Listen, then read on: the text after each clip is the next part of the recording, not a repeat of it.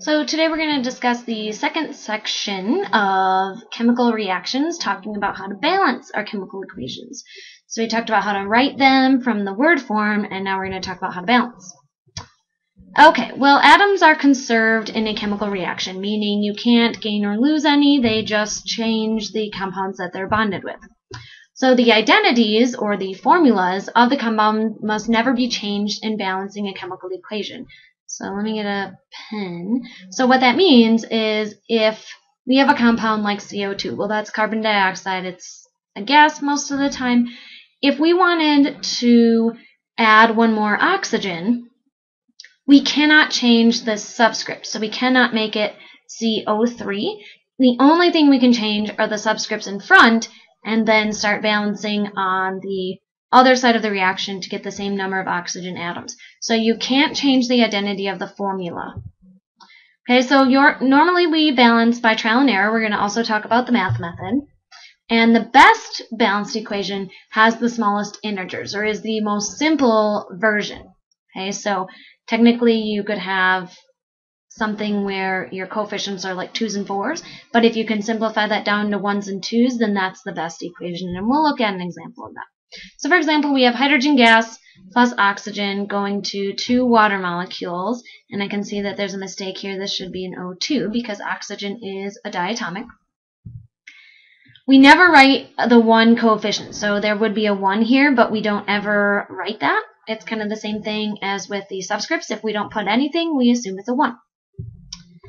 Okay, and so this is the non-simplified version of this reaction, and again, there's a mistake. There should be a 2.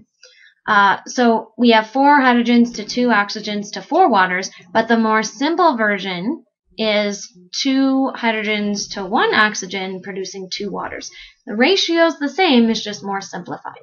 Okay, and the simplified version is always the best. Okay, so some steps to balance. So we're going to read the description and write the appropriate formula into an unbalanced equation.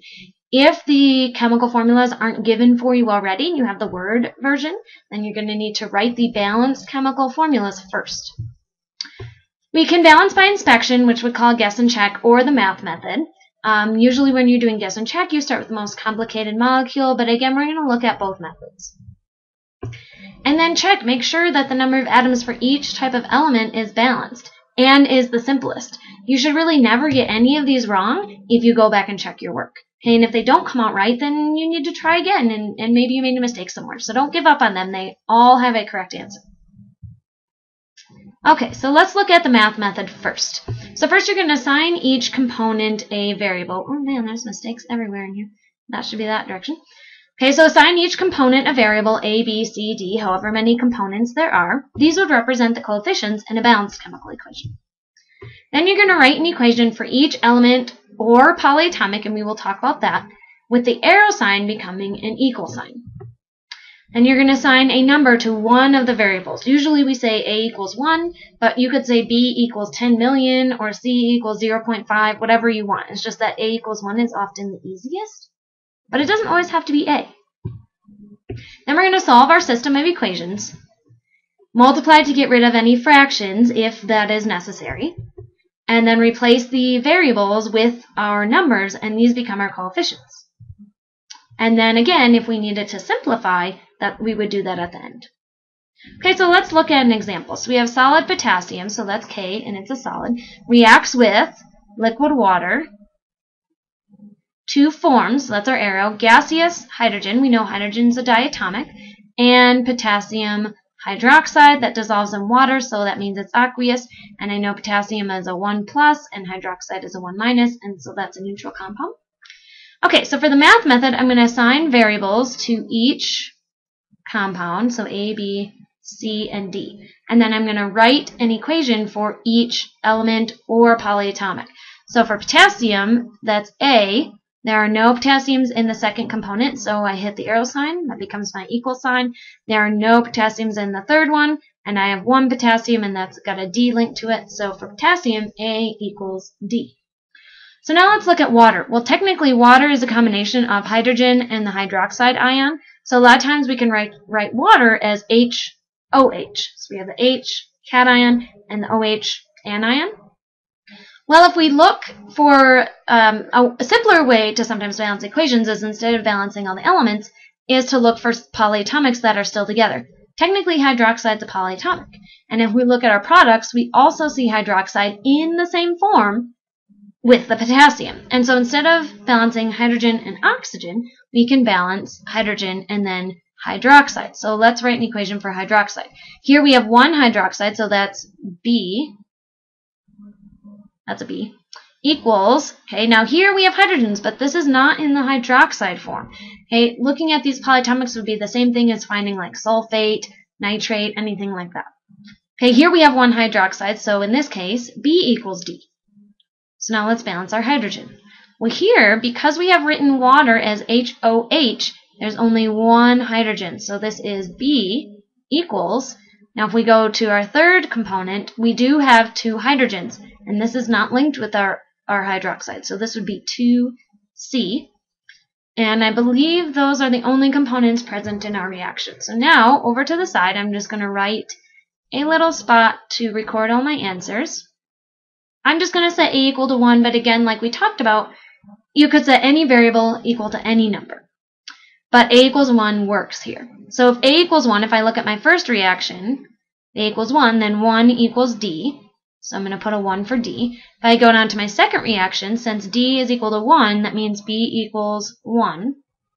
And now for my last reaction, if B equals 2C, 1 in for B equals 2C. I need to divide by 2 for both to get rid of the 2, and so C is equal to 1/2. Now you may think, oh, that's a really simple equation, I do not have to write it out. And maybe you don't, but if I don't write it out, sometimes I will do it backwards, meaning that I will make like the C equal to 2 instead of 1/2, and so writing it out just helps me make sure I don't make a mistake. So if you can do it in your head, great, but it doesn't take that long to write it out if that helps you. Okay, so now we do have a fraction, and we don't really want fractions as our coefficients. So the way to get rid of this fraction is to multiply it by 2. But because I've done it to this one, I need to do it to all the others. So I have 2, 2, and 2. So now my reaction becomes 2 potassium, so now I'm replacing the variables with the numbers, plus 2 liquid waters goes to 1, so remember we don't write it, 1 hydrogen plus 2 potassiums, and those are aqueous. So now let's just check, 2 potassium, 2 potassium. Let's see, 4 hydrogen, 2 here, plus another 2, so that's good. 2 oxygen, 2 oxygen. Okay, we should be all set. This should be balanced. Okay, now let's look at the guess and check or the inspection method. Here you're going to list each element on both sides of the reaction, tally up the quantity of each element on both sides, and then go back and forth and change coefficients and thus the quantities of the elements until you get the same number on both sides of the reaction. You can also just inspect, and we'll show an example of that as well. Okay, so we have ammonia gas. Ammonia is NH3. Ammonium would have an additional hydrogen and is a 1+, so that's how I tell the difference between those. Reacts with, so that's a plus, oxygen gas. Oxygen's a diatomic. To produce gaseous nitrogen monoxide and gaseous water. Now here we could write water as HOH, but because I don't see the hydroxide ion on the reactant side, that's not really going to be helpful in this case, and so we'll just leave it as H2O. So now we're going to write down all our elements on both sides, and I just do it in one order. It doesn't really matter as long as you get them all, and I just go in the order that the reactants are usually. So initially we have 1 nitrogen on this side and 1 over here, and then we have 3 hydrogens and 2 here, and oxygens we have 2. Now here we need to add up all the oxygens, so we have 1 on this side and 1 on this side, making 2 total. So if we take a look, looks like the only thing right now that is not balanced is our hydrogen, so let's deal with that first. The only way to make 3 and 2 the same number is to multiply 2 by 3 and 3 by 2. So I'm going to add a coefficient out front. Now that is going to change my hydrogens to 6, but it's also going to change my nitrogens. And then if I add a 3 out in front of the water, that makes my hydrogens 6, but it also changes my oxygens. I have 3 here, but I can't forget that I have this other one, making it 4. Okay, so my hydrogens are good, but now I just messed up everything else. So let's look at the nitrogens because they only occur in one compound on each side, and things that only occur in one spot on each side are a little easier, versus the oxygen where it's in 2 spots in the product side, and that can make things a little more complicated. So we'll save that one for last. So if I look at the nitrogens, I need 2 on the product side, so I put a 2 out front. That fixes my nitrogen problem, but now my oxygens are different, so I have 2 and then another 3, so that makes 5 total. So now there's really no happy number for 2 and 5. Doesn't work out really nice. So here's where we can use fractions to our benefit. If I multiply the oxygen by 2, no, not 2/5, whoops, other direction. Let's take that out. Okay, if I multiply the oxygen by 5 halves, that's basically like taking 5 halves times 2, because there's 2 oxygens. So that cancels out the 2's, and that gives me 5, which is what I want. Now everything technically is balanced, but I can't have this fraction. So I need to multiply everything through by 2 to get rid of the 2 on the bottom, kind of like I did for the math method, only, the coefficients are written in the equation. But it's the same idea. So if I multiply everything through by 2, this becomes a 4, that gets rid of that, this becomes a 4, and this becomes a 6. And it should be balanced, so I should have, and it's nice to rewrite it, it's kind of messy, 4NH3 plus 5O2 goes to 4NO plus 6 water. And let's just double check. 4 nitrogen, 4 nitrogen. 4 times 3 is 12 hydrogen. 6 times 2 is also 12. 5 times 2 is 10 oxygen. 4 plus another 6 is 10. Yay, we are balanced. Okay, we also talked about just using inspection. And once you get more familiar with balancing, sometimes you don't have to go through the whole writing process, and you can kind of just look at it. And that makes things go a lot faster. Alright, so glass is sometimes decorated by etching patterns on its surface. Etching occurs when hydrofluoric acid, so HF, and it's aqueous, most acids are, reacts with silicon dioxide, that is a type 3, and it's in the glass, so that's got to be solid, to form gaseous silicon tetrafluoride, so silicon F4, it's a gas, and liquid water. Okay, so now I'm just going to kind of inspect. So let's see, I'm going to look at the fluorine because there's 4 here and only 1 here, and so I'm going to put a 4 out front. Because remember, we have to keep the identity of the components the same, so I cannot put a 4 down here. That changes the compound. So if I put the 4 here, now I've changed the hydrogens. I have 4 hydrogens. Here I have 2, so if I put a 2 out front, now my hydrogens are okay, but that changes my oxygens. I now have 2 oxygens. Well, if I look over here, I have 2, so that's good. And the last one to check on is silicon, and it's good. So I'm done. And I didn't have to do all that writing. So this is something, once you get more comfortable with them, you're doing the same process, you're just not writing everything down. Okay, so what I'd like you guys to do is try these next 3 examples on your own. Use whatever method you want. Go back into the video, rewatch how I did the 2 different types of methods. Try these on your own. Even if you think they might be wrong, just try them, because this is how you're going to learn.